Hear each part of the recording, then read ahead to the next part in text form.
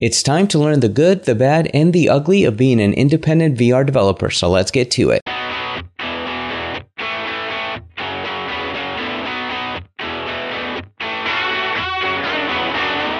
You are listening to the How to Create VR podcast, weekly conversations with VR and AR professional creators, designers, and producers.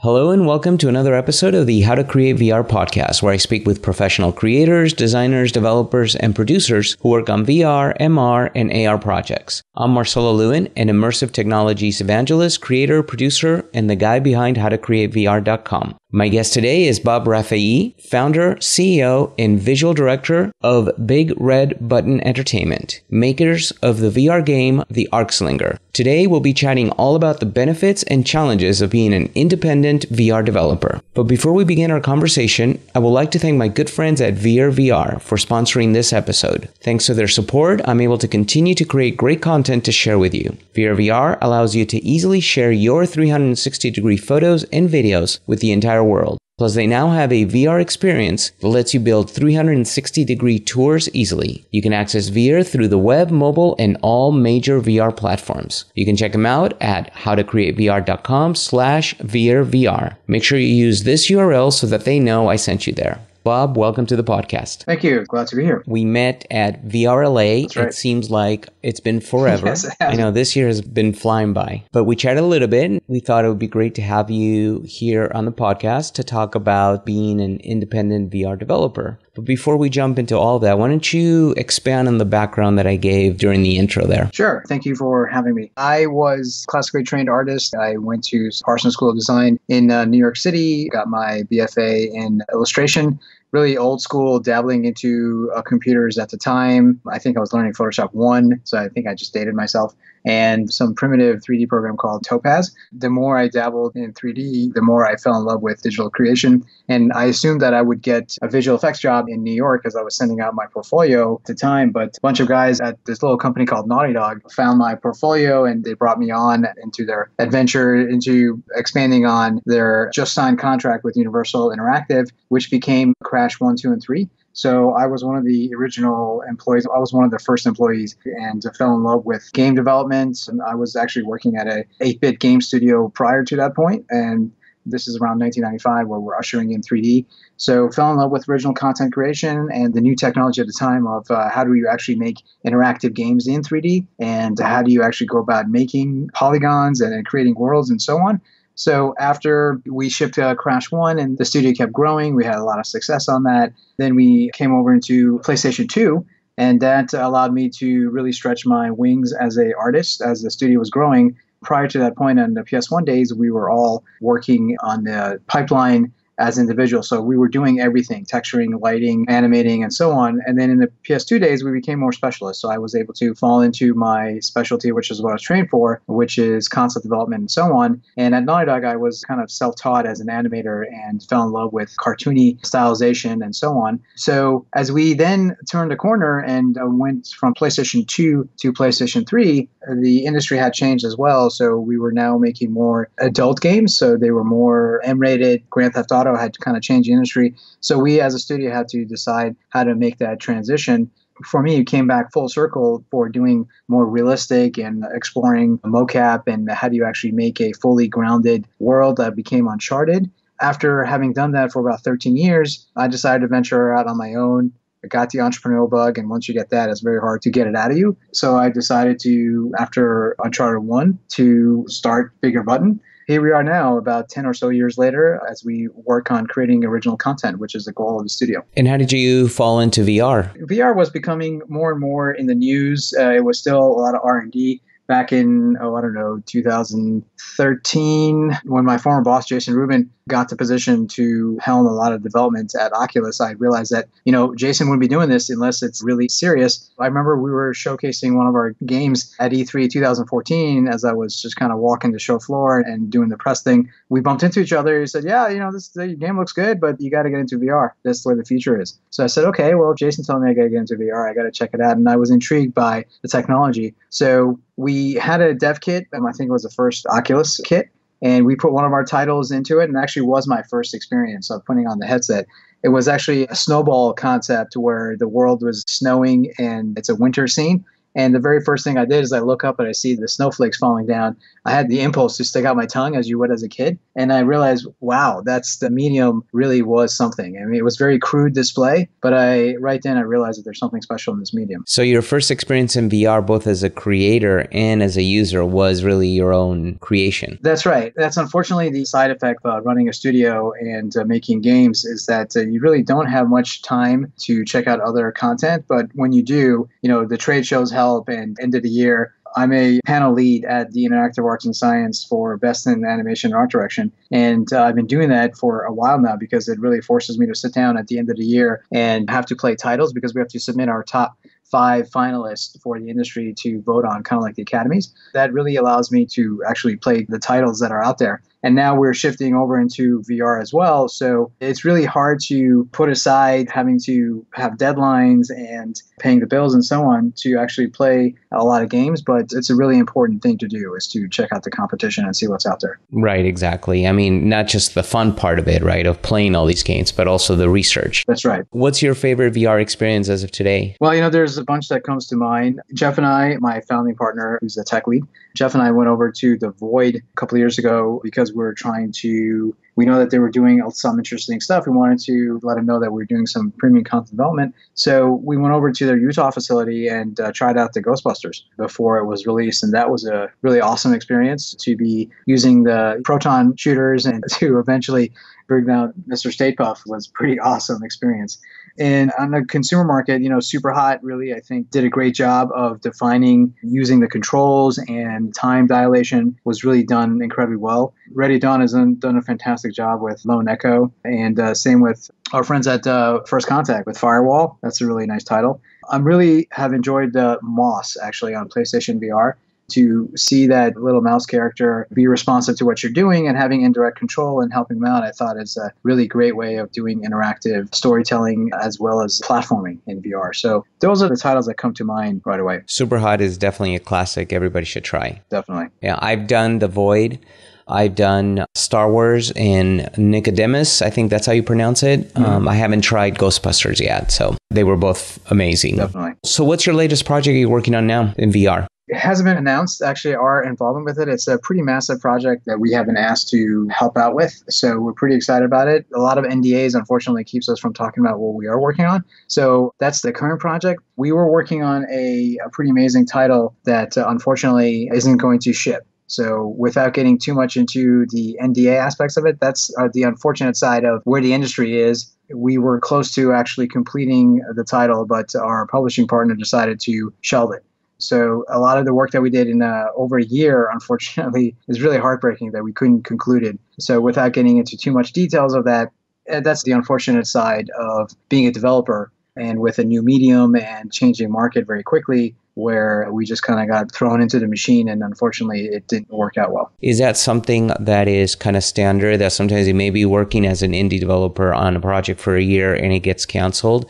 And what are some reasons that projects may get canceled for? That's a great question. And there's a lot of different things that can go wrong with a project. Obviously, when a developer and a publisher come together, it's because there's been a lot of conversation about who they are. We as an independent developer are constantly showing our work at various trade shows. That's where we met, you and I, at VRLA as we were showing Arksinger. And we as a team are always creating original content that we are looking for publishing partners. So in this day and age, it's impossible to do a paper pitch, as it's called, where you take a concept on a PowerPoint with some pretty graphics. If you happen to have some concept artists who are able to do that, it's virtually impossible to get that sold unless you have a tremendous record with that publisher. So typically what has to happen is that you have to put up your own sweat equity to create a demo that showcases what's so special about this title. And typically publishers really need to see that in order to advance the conversation and get serious, because they need to see who you guys are. As a developer, you have your pedigree, and if you don't have anything that you've shipped in the past, then your demo is the only thing that speaks for you.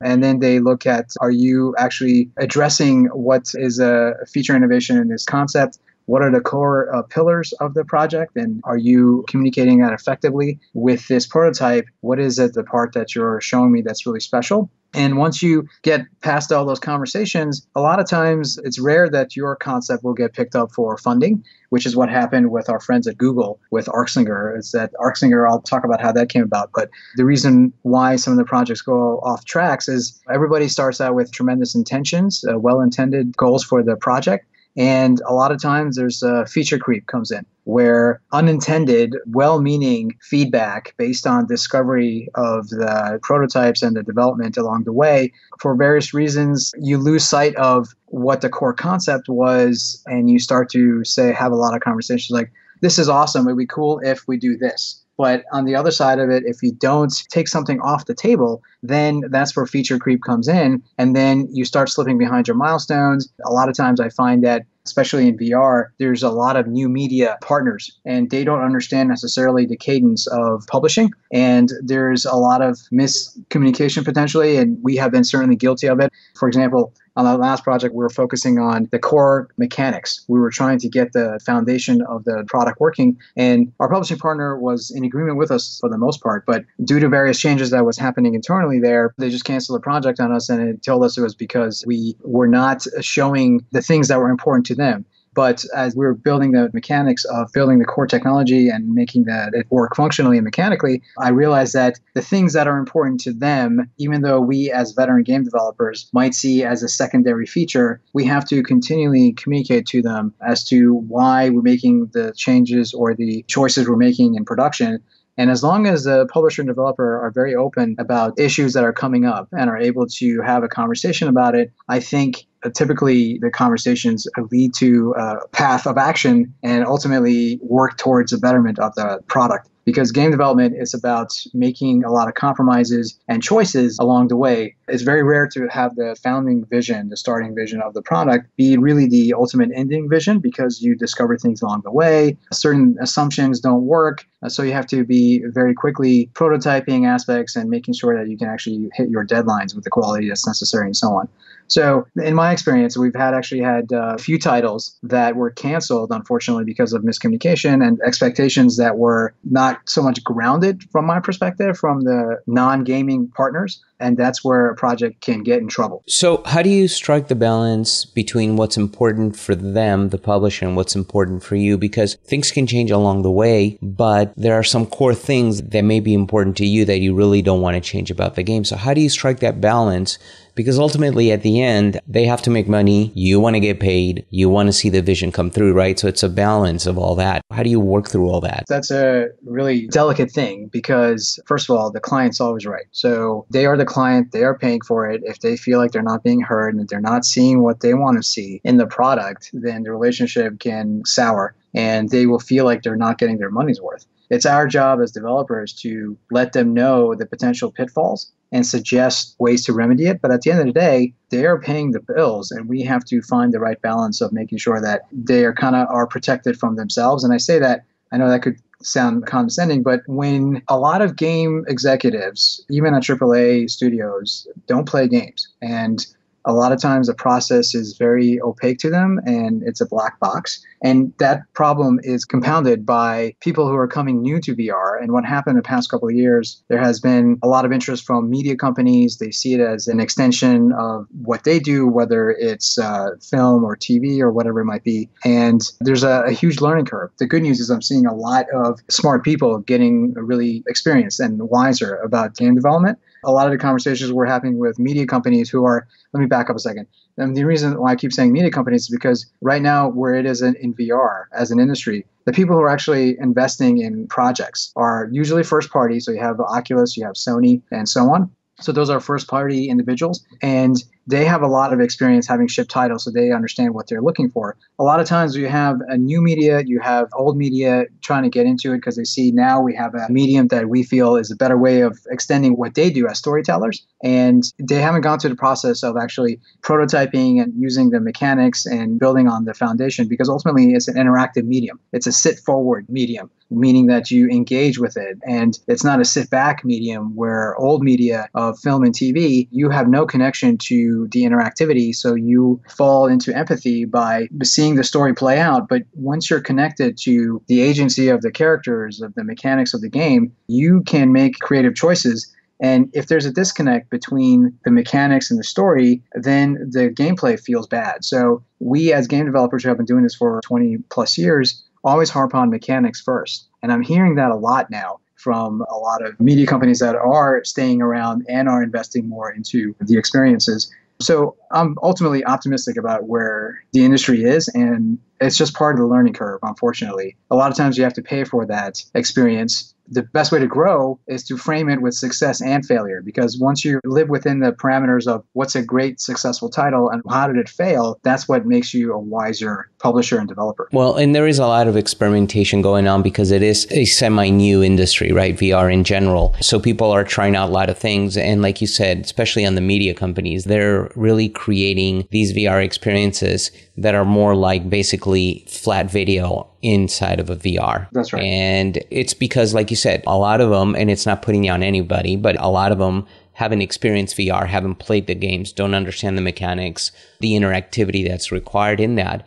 And maybe part of that problem is if you're a VP, part of your job is you've got to give feedback, right? So you can check that off your checklist, whether it's good feedback or not. That's right. I think that's that balance you have to strike, right? Because you have to take care of that customer, because ultimately you're getting funded by that. That's right. And ultimately every relationship we have, whether it's just our casual relationship with our friends and family or whether it's a professional relationship, it's all about building trust. And you build trust by being able to rely on that individual to know that they're going to make the right choices. If that trust is frayed by lack of communication, by misunderstanding, by conflict, the project is doomed. So it's been my experience, and something I strive for as I continue to make games and learn from my mistakes, is that we have to communicate issues early and often and make sure that it's a dialogue, because I'm also not living in our clients' shoes. I don't know what kind of pressures they're under. I don't know what are the things that are important to them. But as a seasoned game developer, it's my job to make sure that we navigate through development to find the best outcome and a ship product possible. It is a dialogue. So it's important to talk about issues that come up early and often and be able to find solutions together. And I think if that happens, the trust becomes stronger and stronger, and you continue to work together as a team and the developer-publisher relationship and so on. Well, and I think as a seasoned game developer, part of your job is also to educate the client without sounding condescending, right? Guiding them through the process without saying, hey, I know better than you. That's right. So let's talk about now the whole process of the actual development. How do you approach VR projects, and how much subject matter research do you have to do before you even start the project? Well, the way we work on original content is that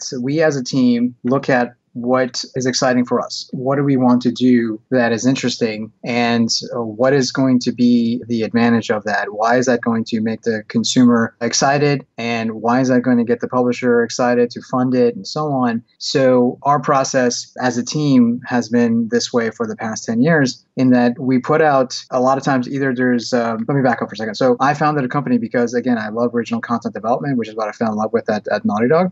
There was a lot of ideas that I wanted to flesh out into games, so I just put my money where my mouth is and started funding the studio out of my own pocket. Throughout the years, we've gathered a lot of talented individuals who are very creative and have the same passion to create original content. So we have worked out the process of sometimes the vision comes from me, and that was more in the early years, as I mentioned. But more so recently, we have requests for proposals, these RFPs, that we send out internally that states what platform are we going after, and if it's VR, because we do AR and traditional development as well. If it's VR, what's cool about the concept? What's the feature innovation about it? What is its competition, or what's its comparative analysis? And how does it enhance on what those other games are doing, and how does it stand out in the marketplace? What are some of the risks to the project? And we put it out there. Each individual who wants to contribute to that has an idea, has to write a basic documentation. Sometimes people get together in teams of 2 or 3 and they work on that. Visual aid always really helps to communicate what it is that you're trying to build. We vote on that as a team. A lot of times the best presented, the best idea gets a democratic vote to bubble up to the top. And when we want to start prototyping, we decide which one of these projects that we want to put our own efforts and resources into it. With Jeff and myself and the other leads, we kind of sculpt it into what it needs to, how it needs to be modified in order to be road tested and ready to present to publishers. And from there, we go on to, if they like it, they want to engage in development. We have to talk about the budgets. It's never the budget that you want, so you have to compromise to some degree. Or they say, we love this concept. It's very close to something else that we're doing. Would you be interested in working on this title? We're looking for a developer for it. A lot of the early work that we did, which was a lot of smaller demos and co-development with a lot of the other studios, it was building out and helping build out their projects or taking on full development ourselves. In case of the Arcslinger, that's exactly what the studio was founded for. The original concept was Richard Robledo, our senior producer's concept, and he wanted a very gritty kind of a spaghetti Western, and the tone of it was incredibly 180 of what it ended up being. And because we were doing prototyping for shooting, and what really was a request on that was looking at VR, looking at the controllers, looking at the 6-DoF controllers. We said, okay, what's cool about using the controller and flinging it? And that naturally led Richard into slinging the weapons. This universe that's not just a Western, but we can put our bigger button spin on it. So we make it a blended sci-fi Western. So the concept there became 70% recognizable Western and 30% sci-fi. But from the original pitch that Richard did to the final product, we pivoted to make it stylized because our friends at Google were interested in picking it up for Daydream, and we saw that it was going to be a mobile platform, so you couldn't fall into the trap of making it hyper real because it takes a lot more resources to do that and a lot more time, which we didn't have. And when you're making it cartoony with slightly lesser display size, then it's a lot easier to see exaggerated animation and exaggerated motion and very vibrant and colorful. So throughout this meritocratic process, throughout this team process, we finally ended up with Arcslinger, which was to make a very arcadey, fast-paced shooter that relied on slinging, whipping the controllers that make it feel good. So we looked at other shooters and we want to make sure that we stood apart from them. We saw that there was two angles to approach. It's either a sim, so you have a lot of actions that you have to do before you actually pull the trigger, or if it's more arcadey, and we gravitated towards arcadey as a team. So hopefully that kind of gives you a window as to our process of how do we come up with the titles. And then there's a whole process of development and all the choices you have to make upon discovery, which I kind of talked about earlier. Right. But one thing I heard in there is that you as a developer really need to be flexible and not really fall in love with your original idea and get ready for changes. That's absolutely correct. And every AAA game or every small game goes through changes. It's being open to that. It's guarding against the original vision and understanding the spirit of it, but being open to change. So that's where you can see the subtle difference between feature creep and revisions, right? So you just have to find the right balance.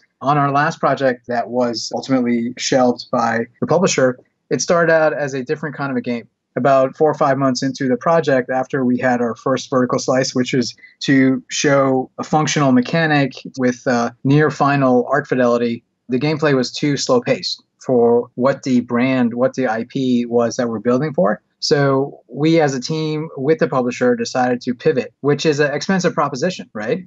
And I think that's one of the first things that I gave a lot of kudos to the publisher to be able to be brave enough to do that. But at the same time, now you just spent some portion of the budget for this learning, and how do you make that up, right? So then that's where you have to be very focused as to what it is that you're building, and can you do this pivot, or based on your key milestone of the vertical slice, do you ultimately decide it's not hitting the bar we want, or it is hitting the bar we want and it's not what we thought it could be, or it's not as cool as it could be? Maybe we should just halt it. So those are also part of the real conversation you have to have for game development, when to cut bait. Right. When to stop throwing good money after bad money. Especially in this market, because where we are today, VR isn't selling like hotcakes, unfortunately. We have seen a lot of interest in VR as we go to trade shows. Like I said, we come up with these concepts, we go to pitch them, and we do this at GDC. We do the VR LA. We meet with all the various people who are looking for development or who might be interested, and the funding is drying up, unfortunately. There's only really first parties that are interested because it has been slow to be adopted by consumers.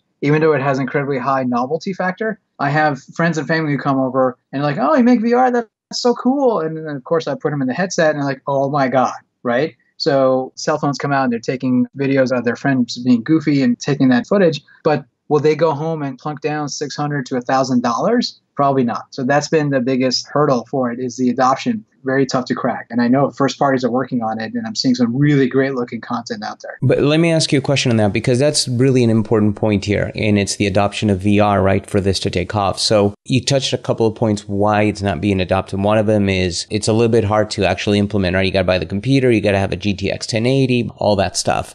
Then there's the cost. Do you feel when Oculus Santa Cruz, whatever it's going to be named, comes out, do you think that's when it's going to take off? Or what do you feel needs to be done for the adoption rate to go up? Boy, that's a great question. If I could answer that, I don't think we'll be having this conversation because I'll be too busy, making the product that's going to rake it in. One of the inherent challenges for VR is that it's isolating. It's bad enough that after a long day's hard work, when I come home, I have to fire up the PlayStation and download the latest content. And finally, I boot it up. I sit back and I put the controller in my hands. That problem becomes a lot more compounded when I have to almost go scuba diving, where I have to clear my furniture. I have to make sure that there's too many barriers, what I'm trying to say. So you have to put on the headset, you have to calibrate it, you have to make sure it's all working. It's not a social experience unless it's social VR by being connected to somebody else in that space. The advantage of a traditional console or PC experience, mostly console, is that other family members could sit back and watch what you're doing.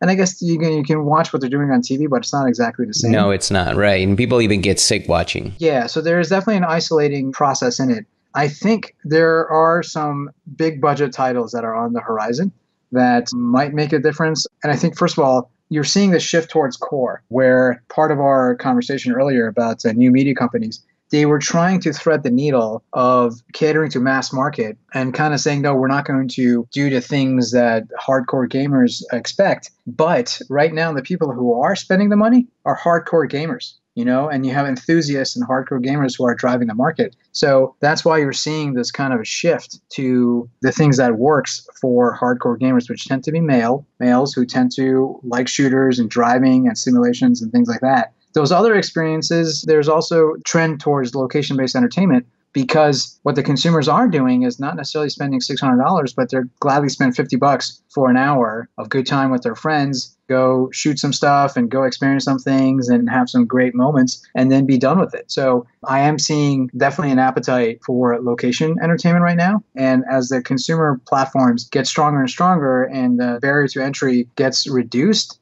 I think VR is not going to die. It's not going to go away. I think it's only going to slowly grow, but it's going to take time. It's going to take time to have consumer adoption. It's going to take time to find the things that works best in VR. There was hyper concern for nausea in the beginning. And now basically, because there's catering more to core, you're just like moving around very freely. A lot of games are trending that way. So there is definitely a shift now towards catering to who is buying this. But that also is a double-edged sword because it's now becoming more of a niche, right? You're not going to have families necessarily doing it. That's where I think a lot of VR executives are scratching their heads trying to figure out, how do you actually make this thing be profitable instead of catering to less and less people because you're catering to the core? Right. Now, that's on the gaming side. What's your opinion about where I see VR and AR taking off is in the enterprise market? I feel that VR and AR are going through the same wave as the desktop computer, the internet, and the mobile phone. None of that really took off until it took off in the enterprise market, right? And then consumers ended up capturing the rest. So do you feel that VR in the enterprise is pretty big for an independent developer right now? You make a great point that I'm kind of hyper-focused on games because that's what I love building on. Sure. Working on, but there's definitely an enterprise side of this, which VR is a great tool for training. And I personally feel that we haven't really tapped it yet for education, because put me within a situation, whether it's a historic situation, whether it's some sort of scientific experience where kids are now engaged by actually understanding it for themselves instead of reading a dry textbook. I think that has a huge potential of making a lot more kids who are jaded a lot more interested, learning. I personally see that there's a huge market for enterprise. It's not something that we're aggressively seeking. It could help to pay the bills. It's not what we do, but absolutely there's definitely VR as a great platform for training and education. As far as AR, that has its own challenges right now as well. The novelty factor of AR is very strong, but how do you actually have me come back and care about having a digital content that's been either mixed reality or imposed onto what I'm looking at and holding up the phone until we have glasses that work? that have wider field of view and are cheap enough that consumers are going to pick it up. AR is still going to be experimental and enterprise before it becomes really mass and consumer. So let's talk a little bit about VR development specifically. What do you like the most and the least in VR development? Well, obviously, with any development, I really like seeing a product start to take its own life. That something that started out as a mental exercise of just a thought process, and then it starts to actually come alive, it's really magical. And that's, I think, why my team and I stay in game development and do what we do. What's more challenging, it's more compounded in VR, is the frame rate. Having to make sure that you hit your 90 frames a second, or if it's 60 you're on PlayStation, and to make sure that you reduce nausea, the very simple things that we take for granted, like a controller and relationship of touch, all those things that would seem very trivial become very challenging sometimes in VR. As one example, we helped Weaver do character behavior for Gnomes and Goblin, the VR demo that came out a couple of years ago, and they're still working on it. Part of the coding that we were helping and working with them on was the behavior of the candles. First, it's like, oh, let's light the candle. And then as soon as you have the candle lit, now I expect that to work the way it should in real life. So I could snuff it out. If I pick it up and I put it down, it behaves differently. So that became a side project of actually making the candle a lot more robust. And that's something that only makes sense to do in VR because it's a very ergonomic and very natural movement. And if things don't react that way, then the consumer loses immersion. So that was a very interesting process and very eye-opening that VR has its own language. It plays by its own rules, and we all intuitively understand it. But we're in a vacuum, in a CG world that nothing is given for free. So you have to make everything work. And because of that, a lot of times things might act odd and misbehave. That just makes the experience really wacky and can break the immersion. Right. Well, and the other portion that I would think is room scale, right? I mean, part of the nice experience of VR is the ability to move forward, backwards, right, and left. But the bigger you make the room where they move in, where they physically really have to move, the more limited your audience, I would imagine. That's something you don't have to think about when creating regular games, right? Because they're sitting down. That's correct. And if you need a play area of 10 by 10, well, now your audience shrunk by some factor, right? Because not everybody has a 10 by 10 area. Yeah, exactly. And it's funny when I had my mom try out where we're making, it was in Vive, so we had the volume, and she had to walk over to something and engage with it. But her feet were just rooted on the ground, and she was trying to stretch as far as she could. Right. Because she was just reluctant to walk into space, knowing that she might bump into something, or she didn't have that trust of that space. So it was fascinating to watch, and you see that with a lot of first-time users too, if they're not comfortable in VR. And I think part of that is not so much because they're afraid. I mean, that's probably part of it too, but also because of 40 years of X and Y computing. There was no Z, and right. People are not used to moving in the Z plane, and all of a sudden you can move around, but we're not used to doing that. Exactly. Bob, I had like 20 more questions, and I don't think we got through them. But unfortunately, we're pretty much out of time. I do want to ask you just two more questions. One of them is, what one tip can you give new and upcoming VR developers? You have to experiment. Get in there, get your feet wet. That's how you learn. We've had a few cases where we've hired junior programmers. We hired them because they showed the ability to be experimenting and being self-taught. You have to just explore. You have to try things out, and you never know where it could take you. But being always a student, just constantly seeing how much you can push it, that in itself is very interesting, and not losing sight of what you're trying to build. A lot of times you might get lost in the nuance of it, but really the goal is to prototype something and see it work quickly, so that way you can see how it feels. And then the more expensive time and cost of it is making it look better and feel better. But to me, it's just doing it. I was a self-taught animator. That's because I wanted to try animation, and it took a while, and I haven't animated in ages. That's because there's a lot more faster animators and much better than me, because I kind of atrophied those skill sets as where I landed as a studio head and being more working on the higher level instead of in the trenches. But something I tell my kids, you just do not stop experimenting and learning. That's a key thing. It's a great tip. What about how would you like to see VR 5 years from now? Well, obviously having technology barriers removed a bit, so that way it's a lot more streamlined. You can just put it on like glasses, and it has a wider field of view. It has a full peripheral vision. and 6-off controls, it's a lot easier to actually build stuff and not have to worry about the frame rate and so on. So I think that's just going to get better. I would like it to be part of our mainstream ability to either decide if you want to use VR for, training. So you go to work and you're using it to learn something, or you're interacting with somebody halfway across the world. Then you come home and you're putting it on because you're having a history lesson with your kids, or you're teaching them something about physics as you're experimenting in a 3D space. And then you put on the VR glasses in the evening and decide, I'm going to use the AR feature instead and do some sort of entertainment at home. So I think it is going to be an everyday part of our lives, and it's just going to take time to have the adoption.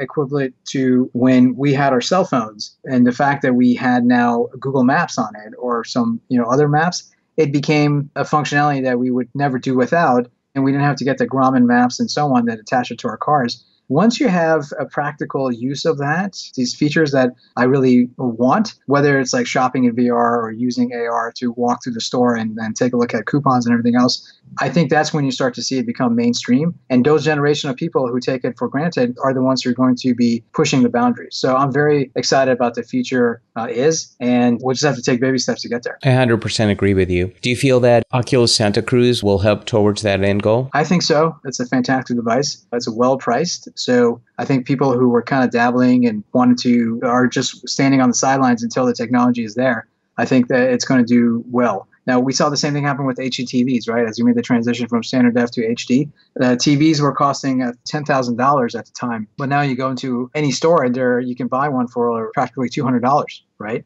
So as the technology advances and it becomes cheaper, I think the adoption rate is going to continue, and there will be mainstream uses of it that makes it very exciting to be a developer. That's why I want to make sure that our team continues to flex those muscles and have that learning, so we could build on our experience and work on some really interesting content in the future. Yeah, definitely. Well, Bob, thank you so much for being on the podcast. It was really fun speaking with you. If people want to get a hold of you or download your game, give a Twitter, whatever you want. You can go to BRBENT for biggerbuttonentertainment.com to check out what we're doing. And our game, The Arcslinger, is almost out on PSVR. It's already out on Oculus, and you can download it on the Steam store as well. So just go search The Arcslinger. THE space ARC, ARC, SLINGER, The Arcslinger. Check it out. It's a really fun game. We had a lot of fun making it and some great voice acting as well. So I think you'll have a good time in it. And we'll put it on our show notes. Appreciate it. Excellent. Well, thanks again, Bob. And to the rest of you, I'm glad you were here with me. If you enjoyed this podcast, please remember to subscribe, leave a comment, and like us on iTunes or SoundCloud. For more episodes, check out howtocreatevr.com/iTunes or howtocreatevr.com/SoundCloud. If you'd like to watch video interviews and how-to tutorials all about immersive technologies, please subscribe to my YouTube channel at howtocreatevr.com/YouTube. If you are ever in the Southern California area, we have a monthly meetup with lots of great VR and AR presentations. You can join or RSVP for our next meetup at howtocreatevr.com/meetup. Finally, if you are interested in learning more about how to create VR, AR, and MR projects, please visit howtocreatevr.com. So until the next episode, I'm your host, Marcelo Lewin. Cheers, everyone.